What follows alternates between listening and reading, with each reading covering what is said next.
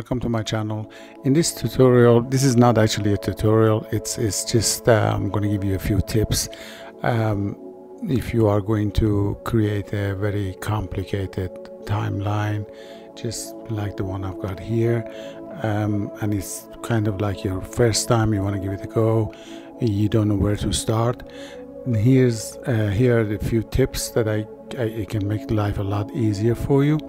The first thing that I would advise you to do is to create folders like so that I've done here for every item that you're going to use in your timeline.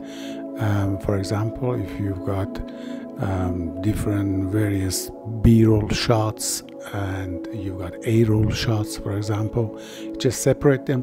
Here I've got two folders dedicated to B-rolls, B-roll and B-roll 2, and I've got another folder here for transition sound effects. There's another one here for lower thirds, and there's one for music, just the different kind of musics that I've used here. And the last one here is the sound effects, all other sound effects that I have used here. Just to let you know that in a 2-minute clip, the one that you just watched at the beginning of this video, you just watched about half of it. This video is also available on my channel. You can see the full video there. The length of this video is about 2 minutes, and in a 2-minute clip I have used about 100 different sound effects, and you can see that how messy it gets here, that everything has got to be in the right places and the exact point. Sometimes you want to make a copy of a sound effect, for example, want to make a copy of this one and use it over here, for example.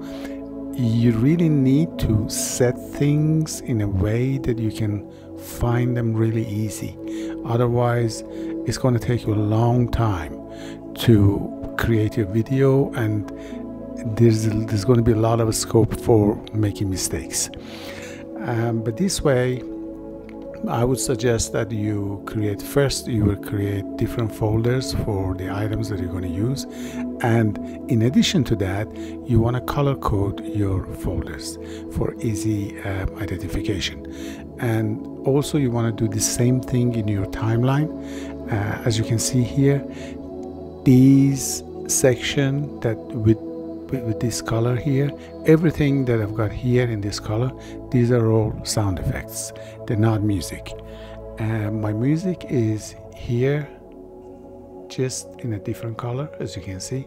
These are just the music here. On top I have the darker color here, which is my text, and lower third ones. Here in yellow is my adjustment layer, and I'm not going to color code the footage because it's very obvious where the footage is. So this is only a B-roll that I have used here, and these are the copies of the B-rolls that I have used on top of one another, and you can see the effect in the footage, that what I mean by that. But the easiest way of getting through this in a very quick time and effortlessly is to organize your library here, your project panel, and make sure that everything is in order. And you can, I do have some subfolders inside the folders as well. For example, inside the sound effects folder that I have here, I have 3-4 other folders. One is named water, the other one is named wind, the other one horses, birds, dog barking, laughter.